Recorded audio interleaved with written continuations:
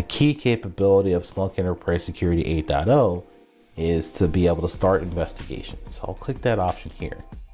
Now this launches the full capability of mission control so that SOC analysts can work together to investigate security incidents. So what they can do is they can choose to start an investigation, and then they see the details of that finding, and they also have now the ability to work on multiple findings together as part of a case. So actually, I'm going to go back to the queue and I'm going to pick another finding and add it to that investigation as well. So let's let this load up, and we see our new investigation right there.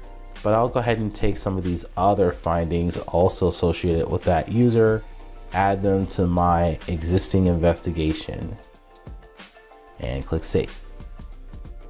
And I'll go back in there.